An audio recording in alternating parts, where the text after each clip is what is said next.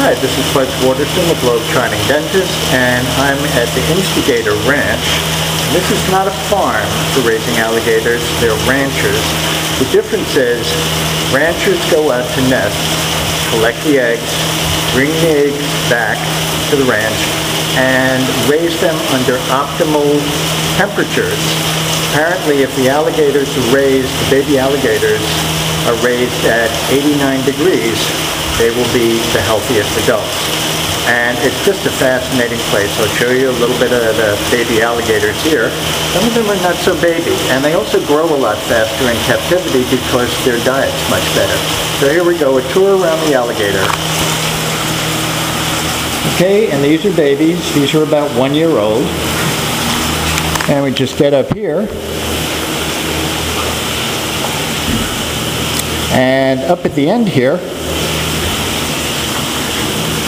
over here, you've got some 8-footers, and these will be released to the wild pretty soon.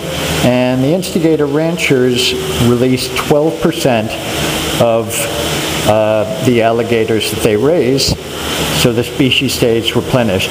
In 1964, or sometime in the 60s, there were only about 150 alligators in the whole state of Louisiana because of poaching. Now there are about 3 million. Okay, today's dental test. Form follows function. If you look at your mouth, what you see is teeth in the front that are cutters. You have sharp teeth at the corners that are tearers. They're called eye teeth or canines.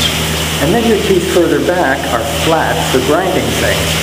Alligators don't grind anything. They swallow their prey whole. So all their teeth are sharp. They're sharp because that's what they need to be. Hold the prey, bring it inside, swallow it whole. And the other dental tip is really more of a safety tip.